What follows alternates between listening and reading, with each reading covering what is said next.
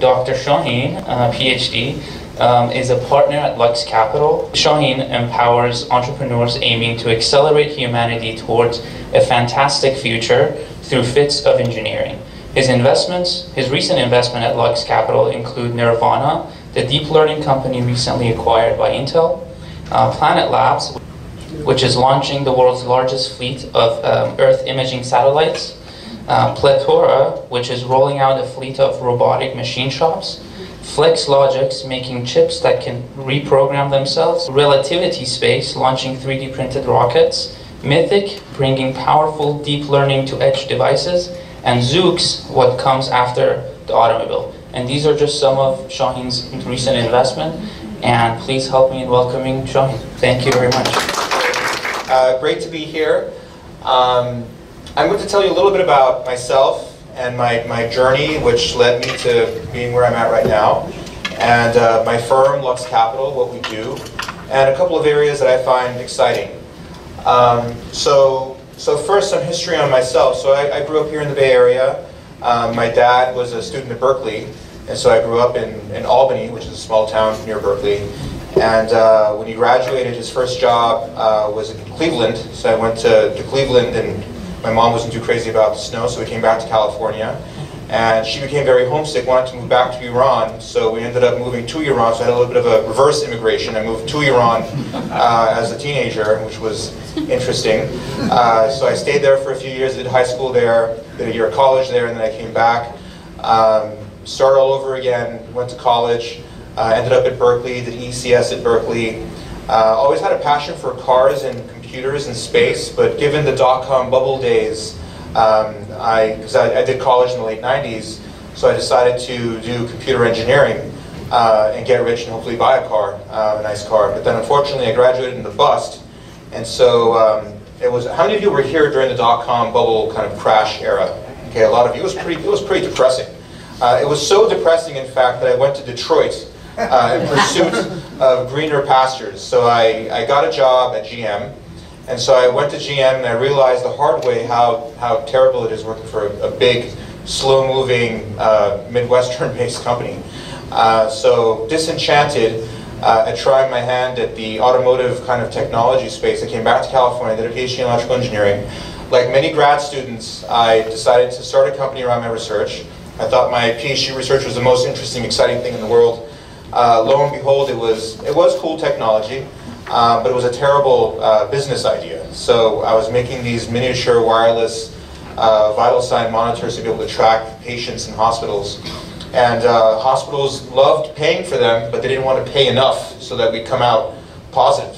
And so anyway, I learned the hard way that it's really important who your market is, who your customer is, what the market is, what the sales cycle looks like, and what can be the underpinning of a viable business, and I had none of those, unfortunately.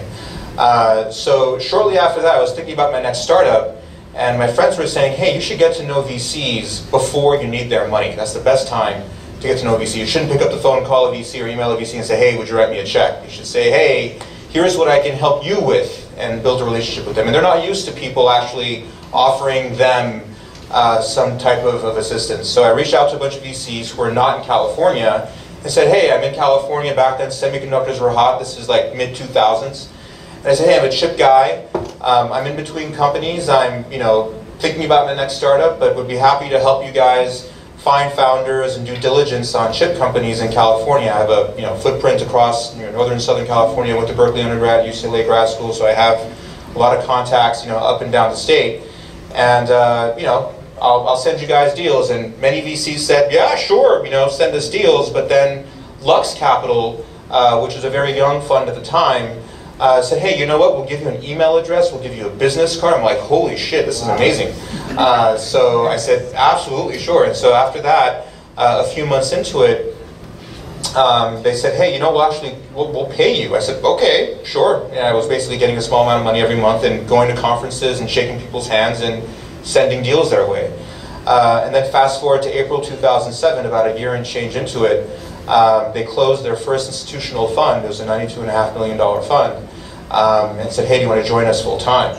And I said, yeah, sure, I'll try this VC thing out, and here I am 10 years later. How many of you know what venture capital is? Okay. Okay, so about half of you. So venture capital is basically an asset class. That's the technical way of thinking about it. But in reality is that it's a means of funding a young company, a startup company. And the biggest, I think, the biggest, misperception or misconception is that if your company isn't suitable for venture capital, then it's a bad business. I think that's the biggest lie out there. The reality is that the vast majority of great businesses make absolutely no sense for venture capital. You can think about it as a Olympian or as an athlete on steroids. Like, you put someone on steroids, sure, they can lift up a barbell, but it doesn't necessarily mean that they're going to be a great lifetime athlete by pumping them with steroids. And so the same applies here. Startups that make sense for venture are startups that with a modest amount of capital can inflect many times over. So you put in 10, 15, 20, 50, $100 million, you generate many, many billions of dollars in enterprise value. And that just doesn't apply to the vast majority of great businesses out there. It only applies to a small fraction of types of companies, depending on the nature of the market they're selling into, the nature of the customers that they're going after, the nature of their technologies.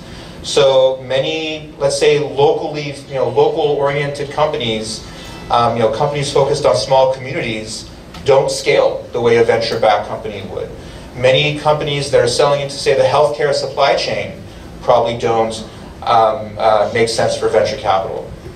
A lot of companies that are offering services don't make sense for venture capital. And I'm sure many of you in this audience can build great companies, not raise a dime from venture capital, and become very rich and successful.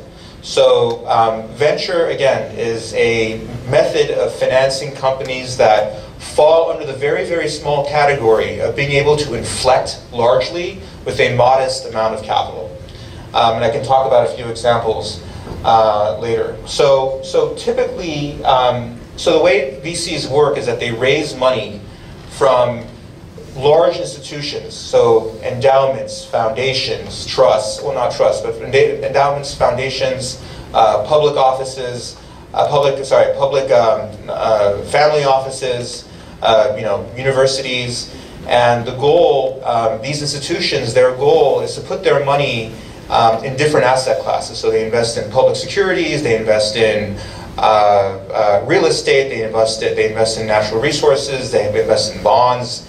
A small portion of their asset allocation goes into private equity, and then a small portion of private equity, which is privately held securities, goes into venture capital. So you're talking about single-digit percentages of their overall assets under management go into the venture capital asset class, and they expect that tiny, tiny piece to generate massive, massive returns for them. So they expect double-digit percentages of IRR for that little piece that they invest, because they can get 8 to 10% in the public markets and 3 or 4% with bonds and these other asset classes. They look for that large return, which is why VCs are very much focused on investing in these companies that can inflect in a massive way.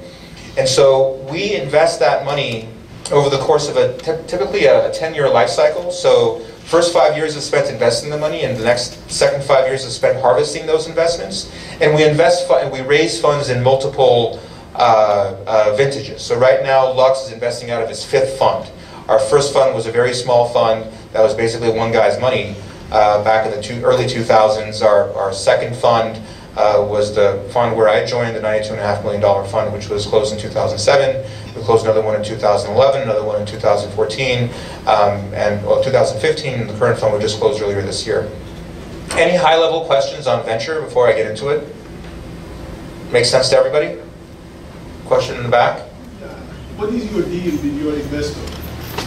Oh, that's a good question. Okay, so what is our deal with our investors? So the way it goes is that we make the final call as to where we invest the money that they've committed, and then they get a share in the returns. So for every dollar that we generate in returns for the investor, they take 80 cents and we take 20 cents. So if we raise, for example, so our current fund is a $400 million fund. If we double that, then we take 80% of the $400 million. We return so first we give the $400 million back Obviously, the original $400 million, that goes back in its entirety. And then of the remaining $400 million that we've returned, that we've generated, $320 million goes to the investors, and that remainder, $80 million, goes to us, the managers. Question in the front. Yeah, you probably forgot, you know already, the LP concept. You didn't mention the LP concept.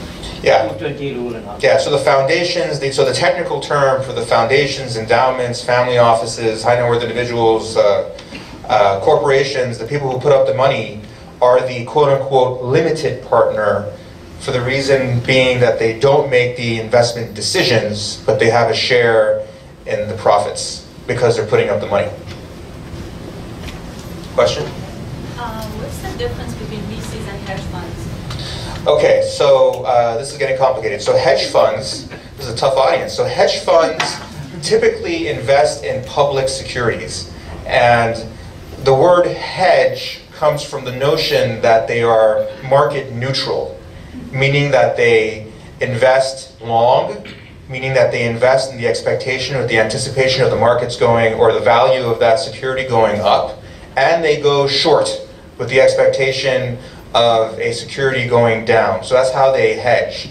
So the biggest difference is that in venture capital, we're only going long. We're only going in one direction. If we do not bet on companies going down. We have no hedge, basically. We have no safety net, the way the hedge fund managers do. And although some hedge funds do private investments, they typically focus on public securities so they can do the hedging. It's it's almost impossible. Well, I don't know for a fact, but then as far as I know, there is no, tried and true known way to short a private security, because private shares in companies are typically not liquid. Whereas with hedge funds, when you're doing public securities, these securities are liquid, so you can go long and you can go short and hedge against each other. Does that answer your question? But the hedge funds do have the same structure. They do have the limited partner, general partner structure, where the limited partners put up the money and they take a fee and they take the percent, the carried interest, 20%. That structure is very similar to venture capital. Good questions. What's the risk for venture capitalists if the business fails? The risk is infinite. So the risk is not infinite, sorry. I don't want to say this on record. The risk is the amount of money that they put into the company. So all of the money that they put into the company is at risk. So the risk is limited to the entire amount. So as a limited partner, all of your money is at risk. All of your money can turn into a zero. And that's what you do. That's why these large institutions who commit to venture capital only put a small amount of their assets into venture capital, and they put the majority of it into public securities, real estate, hedge funds, these other kind of less risky asset classes. But then in return, they expect greater performance for that greater risk that they're taking. Question? And the risk of the venture capital is the time and brand, right? The risk in a venture capitalist that they basically invest on the money of limited partners. The risk is basically their brand and their time, if there's that kind of. Yeah. So for the managers, for us, first of all, we put up some of the fund ourselves, so we have skin in the game too. Is that have to, or it's? It's typically the case. Oh, I see. I mean, I guess there are some out there. I don't know of any, but there are some that probably could get away with it. Mm-hmm. But normally, the managers also put up the money themselves, so we also have money at risk. And yes, it's also the reputation of the firm that's at risk. Although the expectation is that that's why most VC firms are formed as partnerships. So partnerships have a process for making investments, and typically if that process is well documented, deal memos are drafted, and there's a relationship, there's board representation, if proper governance and oversight takes place and an investment goes to zero, then the reputation of the firm is protected. You can have a company do very well and the reputation of the firm not be so good because of the way by which they made the investment, the lack of governance, so it can go either way. Question? Is there a success percentage that is considered like a successful venture capital? So the expectation for the asset class is to generate 3 to 5 times I would say 2 to 5 times a multiple on that invested capital. And if you do the math on that, 2 to 5 times puts you in the kind of IRR range over 10 years of low to kind of midish, like I'd say 10 to 25% IRR. And then if you do the math, if you do anything less than that, if you're doing 10%, then like why isn't the endowment putting their money in the public markets? Why are they locking themselves up for 10 years and taking all this risk for for the same return that they would get by investing in an index fund, for example? So I would be mindful of that. So when entrepreneurs come to me and say, hey man, like invest in my company, I can double your investment, I'm like, thanks, but no thanks. Because like every investment we make is with the expectation of returning something of the order of the fund. Because if you do the math, the reality is that the majority of the investments will not return capital. That's just statistics. So if you make bets with hopes of maybe doubling your money, then you're setting yourself up for failure.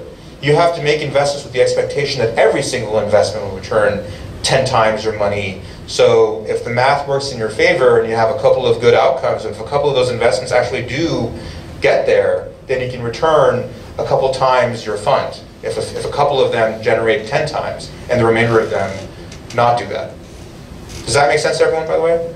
So don't go to a VC and say, hey, I'll double your money. They're going to show you the door. All right?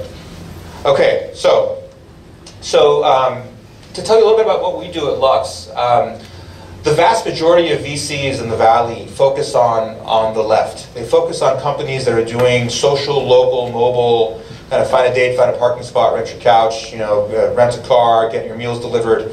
Those kinds of businesses do have that network effect, kind of viral growth aspect to them that makes them very conducive to venture capital.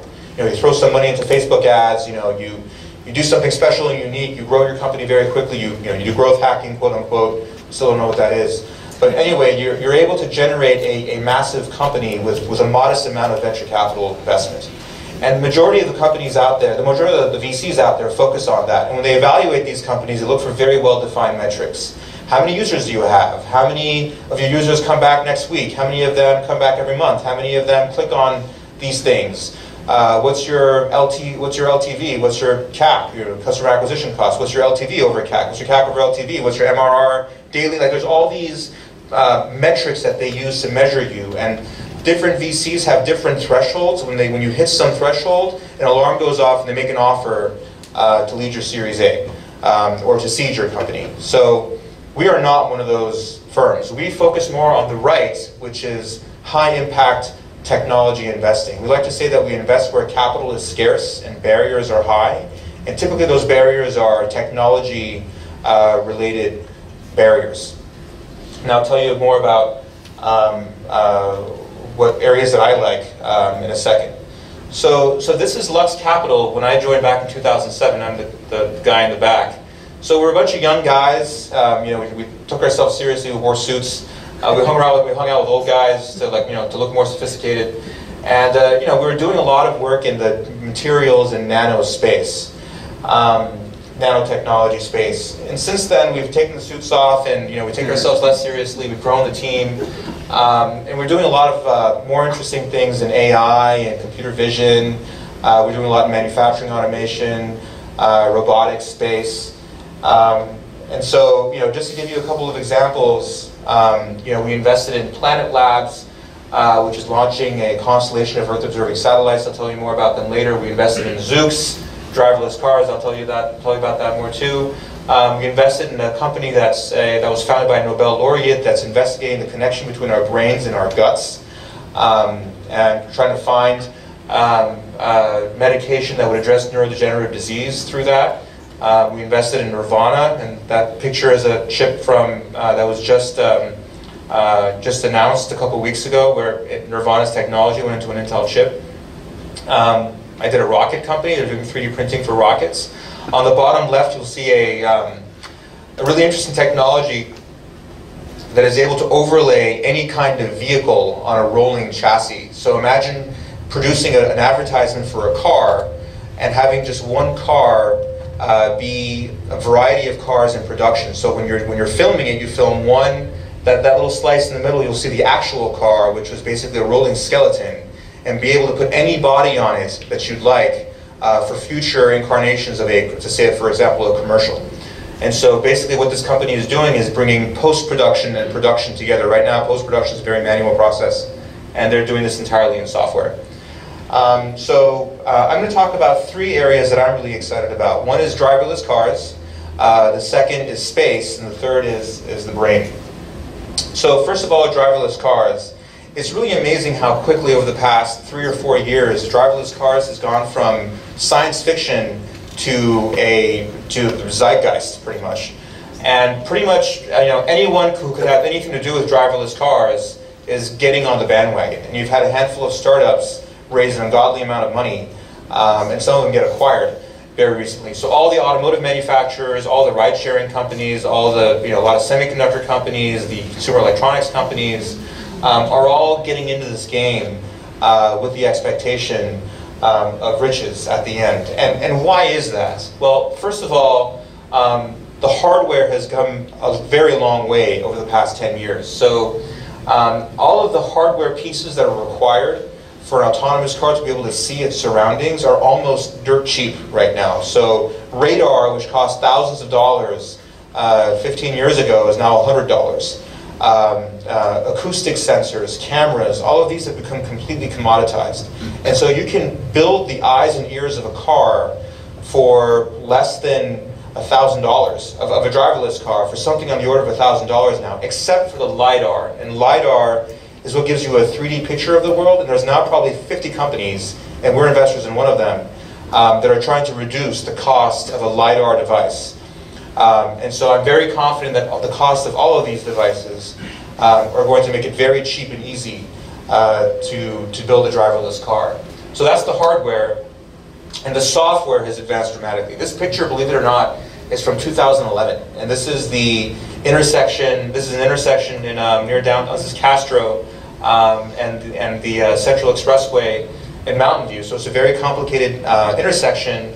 You'll see a base map that they've had a priori, and they've centered the car. They've localized the car on this map. It's the red Prius that you see at the intersection, and they're able to pick up all of the cars and the pedestrians and light posts, and they can read the traffic signals.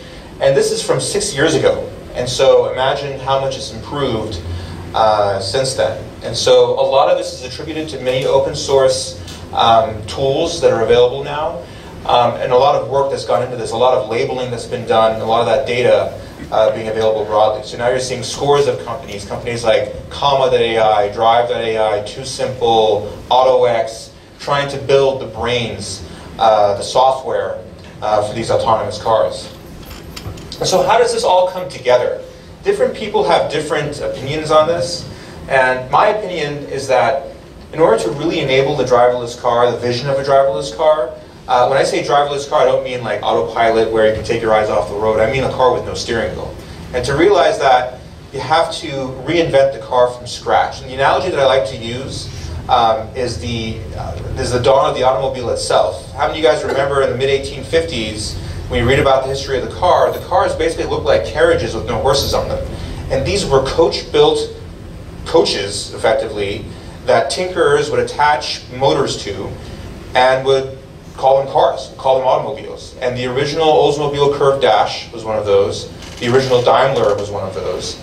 And these cars were great for rich people and novelties at the time. And it wasn't until Henry Ford partnered up with the Dodge brothers. And by the way, Henry Ford tried to start car companies twice and failed. This was his third attempt. So if you're an investor in Henry's second company and chose not to fund him the third time, you would have been an idiot.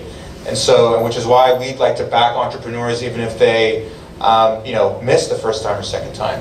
So Henry Ford, third time around, partnered up with the Dodge brothers, and together they came up with this new vehicle architecture which survives to this day.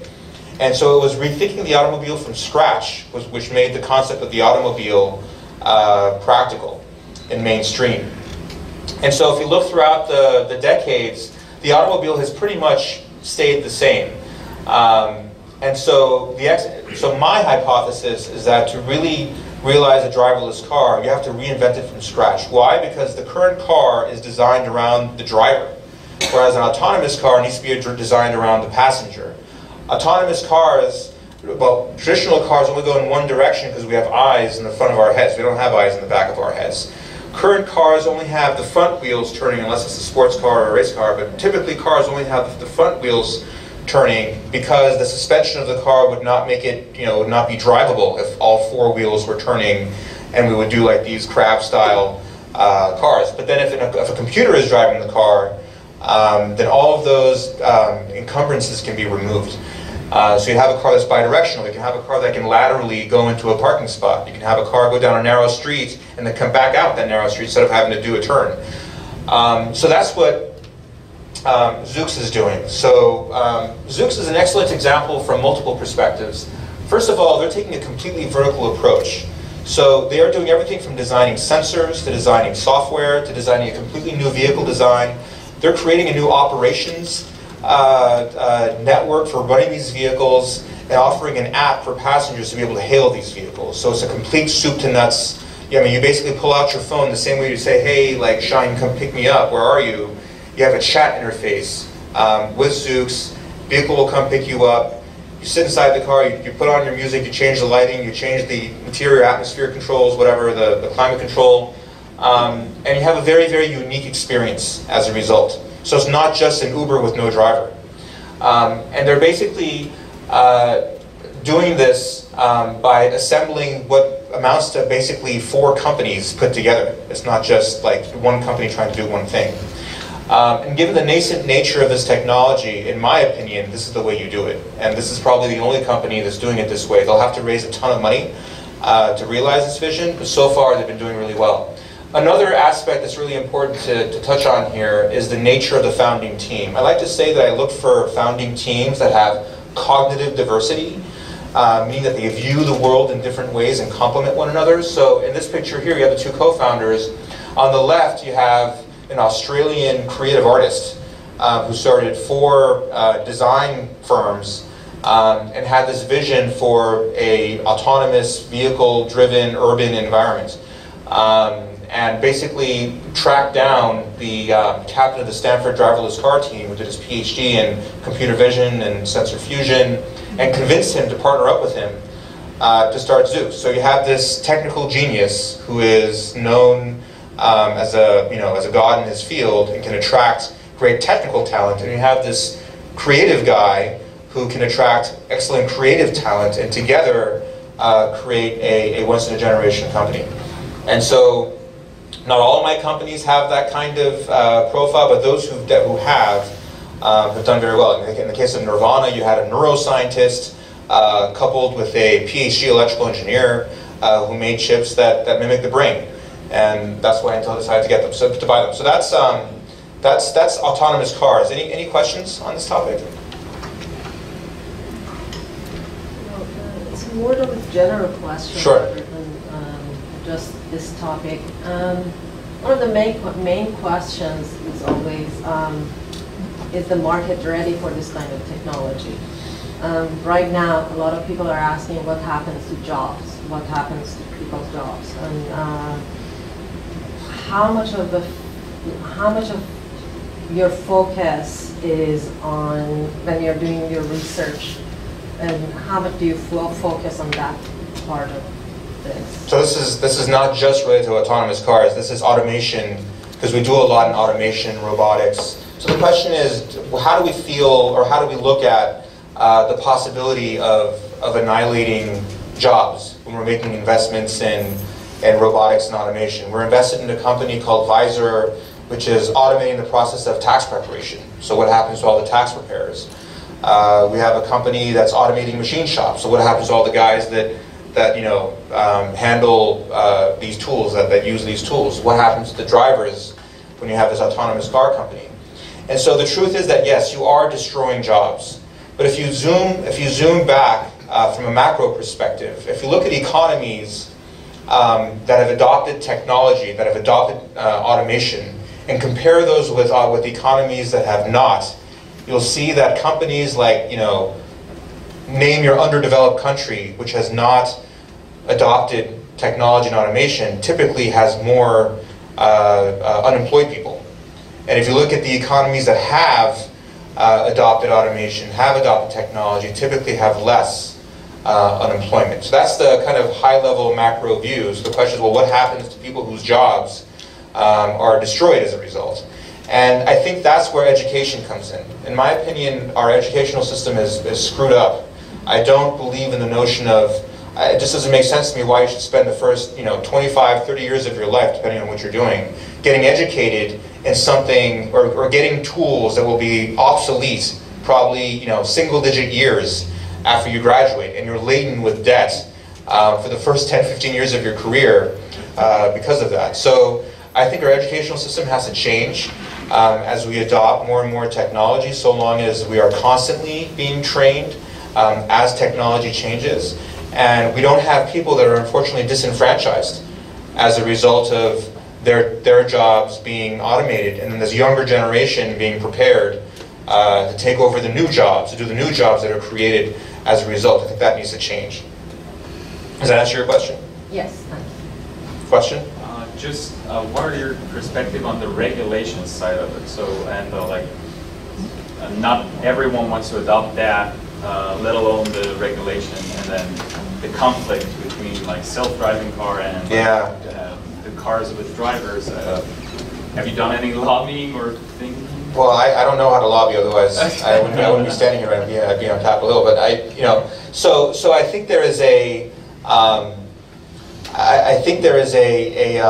there's a codependence, in my opinion, as it relates to this. So for many kind of automation, robotics topics, it's very one-sided. It's the technologists trying to push regulators to adopt the regulation. But I think automotive is unique because regulators know that tens of thousands of people get injured and killed in accidents, auto-related accidents every year. There's these crazy statistics out there that like more people died in car accidents than they did in Vietnam, whatever year. So like it's pretty crazy, and everybody's aware of this. So the regulators feel it incumbent upon themselves to do something about this, and automation is one way. In fact, many people view it as the way to make our roads safer. So the question isn't like, should we adopt autonomous cars for regulators? The question is when. When do we know that autonomous cars are safer than humans? Well, luckily, humans set the bar very low, right? So they have to be good, but they don't have to be that good to be better than me. Not that I've killed people, but statistically. Anyway, so and that's a very difficult question. I think that's the $100 billion question, in my opinion, is that when do you know when autonomous cars are indeed safer than human drivers? And the RAND Institute did like this study where they calculated how many miles a car needs to be driven until you absolutely know for a fact that AI is safer than a human. And the number came out to like 4 billion miles or some ridiculous number. And so the question is, well, then how many people need to die until you actually feel confident that the car is safer? And I think some of that really needs a change in attitude towards consumer products. Right now, when we buy a consumer product, there has to be a guarantee that it's safe. When you buy an iPhone, you know that's not going to explode in your pocket, right? But then with autonomous cars, we know that these autonomous cars are going to kill people. They're going to be running over kids and dogs, and that's something that we have to accept. So will we as a society accept imperfect autonomous cars, knowing that less people are going to be killed? And the same is going to go for the robotic assistants and whatnot. Let's say robotic doctors. Like right now, doctors cause a lot of deaths, in our healthcare system. So when are we going to accept computers treating us, knowing that computers are also going to screw up at some point? But right now, we are more tolerant to people screwing up than we are technology screwing up. And so I think over time, we're going to learn how to choose, to be able to better measure technology versus humans, knowing that both will make mistakes, and regulators will come up with, well, I guess after this cultural shift, then regulators will be more comfortable allowing technology to take over human tasks, again, knowing that the technology could also be imperfect, knowing that as a result people will be saved through the adoption of that technology. So to be more specific, there are a lot of laws that are being put in place that are promoting autonomous cars. In fact, a lot of them are faster than what I was expecting. So in Europe, you have laws that are allowing for pseudo-autonomous cars, so people can take their hands off the wheel, unlike the Tesla, and not be alert all the time, I guess, but so long as they're sitting behind the wheel. So I think we'll see regulation sooner than you think. But that regulation is absolutely required for companies like Zoox to get into business. Question in the back? If entrepreneurs want to contact your firm, should they contact directly or through a third-party introduction? So that's a good question. I mean, I get many cold emails, and if you're sending a cold email, make sure that the first 3 or 4 words in your email resonate with that individual person, because otherwise you just get buried in the noise. But a more effective way to get in front of an investor is to either, if you don't know them, to say, hey, like, here's what I'm doing, here's why I think you'll be interested, in like 1 sentence.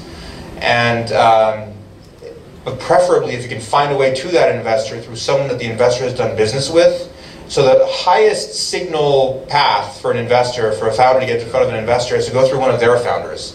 So if you go to one of my founders, like one of these guys says, hey Shahin, like, you better talk to Jack, like Jack is doing something really interesting, then I have Jack's, Jack has my full attention basically at that point. And then like, lawyers and accountants and like all those people, like, that's the signal starts coming down. Other investors, that's when it starts going down. But you can cold email, but make sure in that cold email that the message is very clear and crisp and resonates with the individual investor that you're targeting. Question? Yeah, well, what is your vision on like having something like this into the market? So because are you trying to, for example, sell this as a license to the big companies, because this kind of thing needs lots of like capital investment, infrastructure? Yeah. So. Yeah. So this is not for the faint of heart. And this company's gonna have to raise like many hundreds of millions of dollars to make its first dollar in revenue. My personal view, as I was saying earlier, is that at this point in time, when the technology and the regulation and everything is very nascent, you have to go vertical. Think about the dawn of the computer. Like back in the 50s, I'm sure IBM was bending its own metal and printing its own circuit boards and fabbing its own silicon and writing its own operating compilers and writing its own operating systems and writing its own IDEs and design environments and creating its own programming languages and hiring its own salespeople, right? And selling to banks or the military or whoever. And so I think, as far as driverless cars are concerned, we're in the same era. So if you were Bill Gates in 1950 and say, hey, buy my OS, people would have said, huh? Like, what are we going to do with this? And so I think here, we're at least 10, 15 years away from some kind of a standard where you can create some module or some piece of the software or maps or simulators or communications technology, like communications protocols for cars, and expect somebody to be able to buy it from you for a good amount of money. I mean, normally, since the technology is so nascent, everything is so tightly integrated that like integrating something into this stack probably is now more difficult than just building it from scratch. Does that make sense? That's my personal view. I may be wrong. I may look like an idiot, like 2-3 years from now. But there's a lot of companies, a lot of very smart investors who have the opposite view, which think that, oh no, we can build the software and build the simulators and the maps and all that and license it to companies like GM and Ford and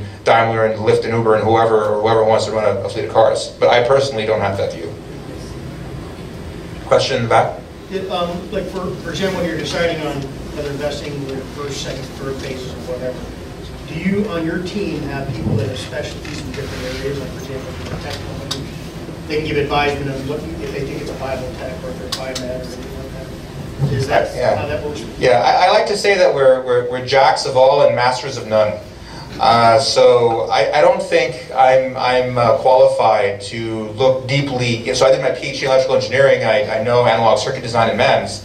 But if somebody showed me this MEMS accelerometer, I wouldn't know if this thing can be produced, manufactured. I wouldn't know if the thing would stick after it comes out of the oven. So like, I would.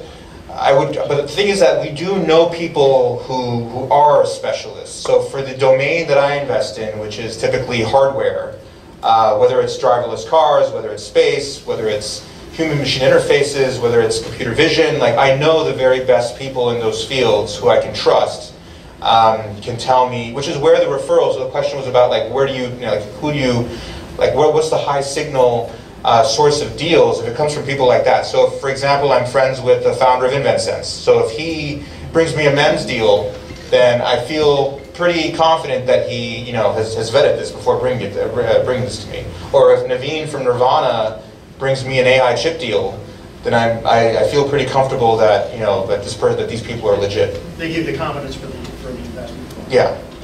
But normally, again, another secret that isn't, that's not talked about is the fact that when I first joined Lux, I was extremely paranoid and worried that technologies wouldn't work. Well, guess what? The teams make it work. So in my 10 years at Lux and having watched 50 plus companies, 80 plus companies go through the process, like the founders, guys like you, make the guys and girls like you make the technology work at the end. Like it's not the technology not working that's the problem. It's people not paying for it that's the problem. So more times than not, you'll find yourself in a situation where you've built the technology, you've popped the champagne and it works, and people are actually buying from you, but they don't pay enough, which was my case. Like I had a gadget that worked, but people were paying me less than what it cost me to build the things.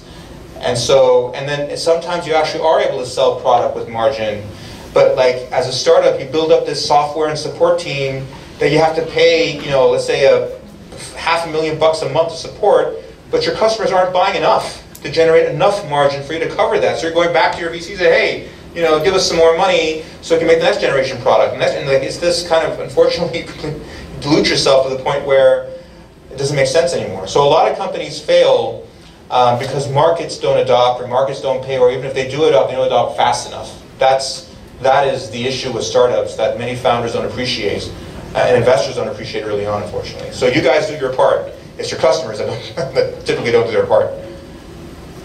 Stranger, that is Sure. a little bit behind, so it's quarter to 8. Okay, so there's not a whole lot more that I wanted to cover. I can just power through this stuff real fast. So space is another area that I'm interested in. Getting stuff to orbit has gotten really cheap and really easy. As you can see, there's an exponential growth in the number of satellites and spacecraft that's being launched.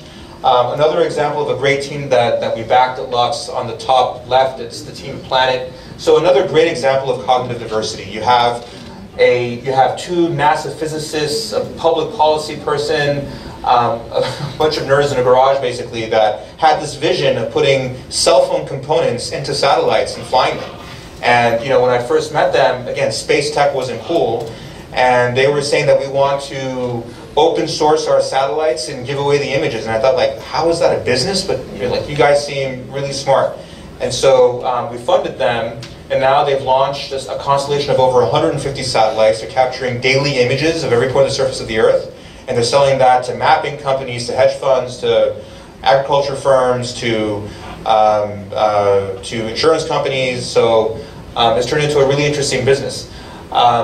And more on kind of Moore's law on satellites. Another area that's really interesting is the analytics of these signals. So taking these pixels that are captured from these satellites and turning them into signals that are actionable.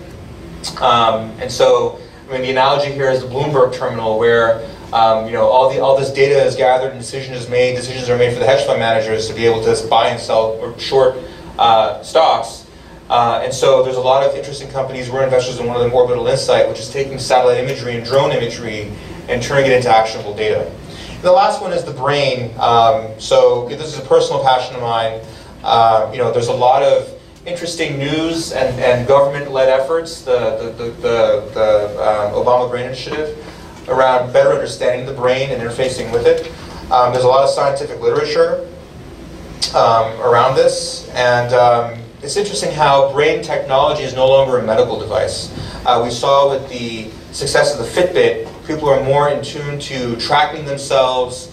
They want to share information about their health. People are very interested in hitting peak performance, whether it's yoga, whether it's hiking, whether it's other extreme sports. And so there's a lot of interesting companies that are doing work in this space. We're investors in Halo Neuroscience, so they have this headset that does really cool brain stimulation that helps you hit your peak performance by increasing mental acuity. So it's kind of like 3 cups of coffee, effect-wise. We have another company that well, there's other companies out there that are doing kind of brain-machine interfaces. So you can kind of, there's one company called Neurable, where you wear a VR headset and then it can also measure brain signals, and you can just play a game without using any kind of controller or any kind of eye tracking. It's just your thoughts. And there's also interesting stuff in the simulation space, which I won't get into right now. I want to leave time for questions, I guess. And so, yeah, I think that's pretty much it. Yeah. So if you guys have any questions, I have to jet for the airport in 15 minutes, but you can contact me. That's barely legible. So my initials, SF, like San Francisco, at lux.vc. So drop me a line. Be very concise, and I'd be happy to answer any questions you may have. Question in the back. So these guys that you invested, they didn't have any traction or any revenue. How could you invest in them? I've invested in companies. I've committed to investing in companies before there was a company. That's a very interesting question. So it's all about comfort level in this business. So if VCs are comfortable with you, either because they know you, or because they're very excited about a market, or because they absolutely want to have a bet in a certain space, like for whatever reason, if they're very motivated to do something, then they will do it regardless of, even if you don't have a company, right? They'll say, hey, form a company, like in my case, hey, start a company and I'll fund you. So, like, that's one extreme. And the other extreme is, come back when you have revenue, come back when you have 1 million visitors a day, come back when you have X, Y, and Z. And so that just, when you hear that from an investor, the translation in the founder's head should be, okay, this person's not comfortable right now. And, well, lucky you, there's 1,000 VCs in a 10-mile radius from here, 20-mile radius, well, I guess San Francisco, but whatever, 50-mile radius from here alone. And so you have many people to go to until just, it resonates with at least one. No matter what the stage you are in, just go and try, right? You are eligible for venture dollars from the moment you come up with an idea. You have, or even if you don't have an idea, from the time you have a resume in your hand, hey, I want to start a company. Oh, here's money, start a company. Well, like a lot of people, a lot of fund companies have been funded this way, where people with resumes have shown up. Oh, we funded your last company. We made a shit ton of money. Okay, we're going to give you money. Take our money for your next company and figure it out. Go on a beach, sit down, and figure it out. So that's one extreme. The other extreme is waiting until you're practically pre-IPO. And a lot of VCs specialize in pre-IPO, kind of last private dollar in investing. So you have a lot to choose from, which is great for founders. Question? Yeah, about exits. I'm in mergers and acquisitions. I'm doing very large M&A, but I don't mind doing smaller M&A. How do we find out what kind of companies you have, and that you can watch, and study, and you can have an understanding of if it meets this, I can bring the money. Sure. So the question is, how should people who are, I guess, like advisors, M&A advisors?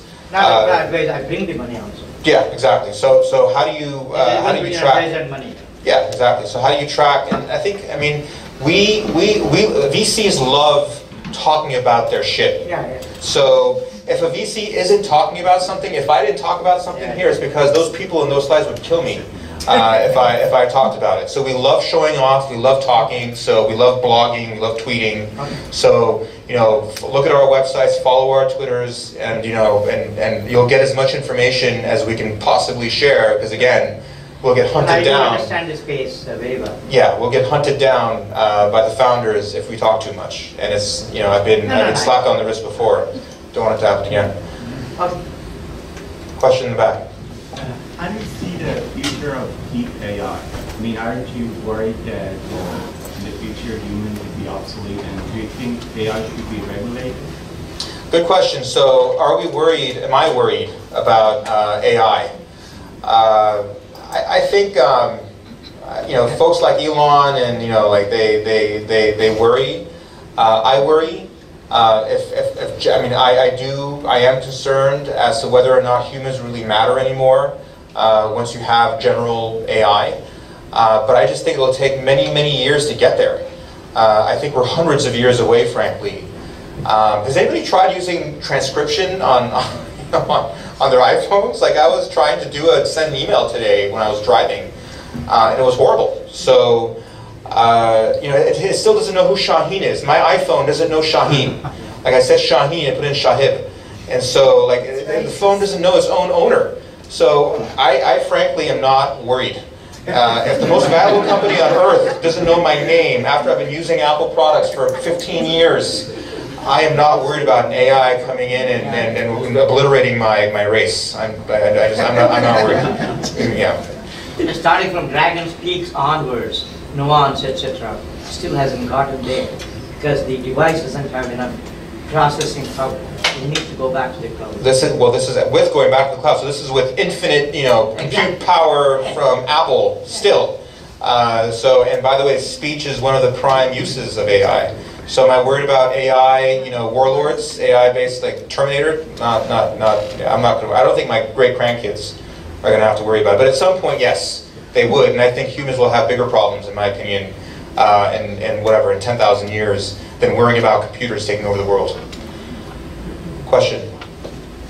So you had some investment on deep learning. I'm just wondering, you're not trusting AI that much. How come you're investing in deep learning? Yeah, so the question is if AI, so if I don't trust AI, why am I investing in AI? I think AI can solve a lot of interesting problems right now, but they're a ways away from taking over the world. Like if you look at computing, computers back in the 80s weren't practical for stuff like this, right? For doing presentations, but they were great for doing payroll, for example, for a big company.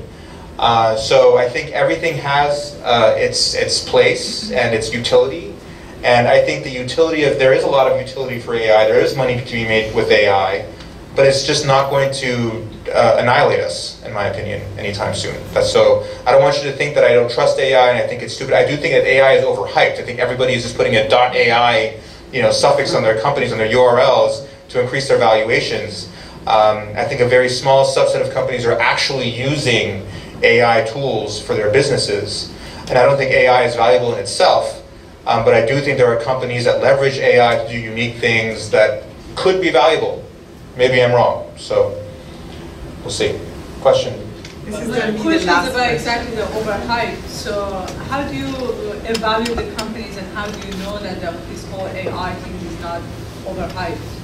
So, so the question is, how do you, if AI, let's just make it general. In any hyped space, in any space that is overheated, let's just say, like, I was investing when clean tech was a big deal, green tech was a big deal. And it really comes down to getting to know the team and getting to know the asset, what they're really bringing to bear, and the business that they're trying to build. Normally, when you're doing diligence on a business, the veneer tends to come off very soon. And so, who's the customer? Why would the customer pay? How is this an interesting business? You will see through all that bullshit very soon once you start asking these questions. And so the onus is on the investor and the entrepreneur to make the case as to why this business is interesting and how AI makes it special and unique.